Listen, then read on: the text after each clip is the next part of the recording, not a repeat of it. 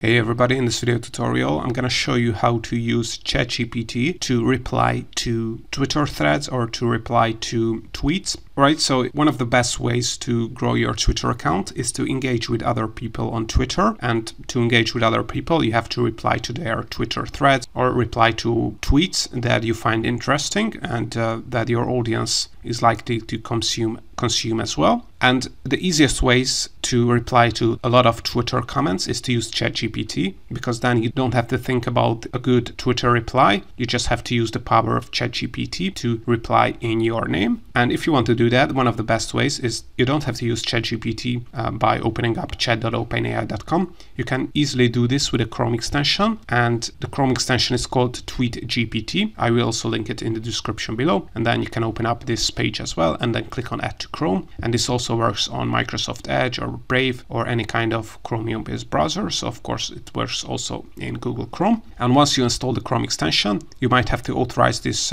Chrome extension to be able to access Twitter. But you can use this Chrome extension at least in two ways. So the first one is to create viral tweets, and I have a separate tutorial where I show you how you can do that. But the second way is that you can reply to tweets, and here's how to do that. So let's say we want to reply to this tweet, which is about SEO, so bad SEO, paraphrasing competitors, quantity over quality, good SEO, unique personal opinion, less content, done better, yada yada yada. So let's say we want to reply to this comment, so click on that comment, and then when you click on tweet your reply here, here's where you're going to be able to add your reply to this tweet. And instead of using your own thoughts and working out a good reply to this tweet, you can just click on this ChatGPT icon and then select what kind of reply you want to give to this tweet. So you can add a humorous reply, a smart reply, an excited reply, a supportive reply. So let's select humorous in this case, and then ChatGPT will use the content of this tweet and the tone of voice you have added to come up with a very funny or humorous or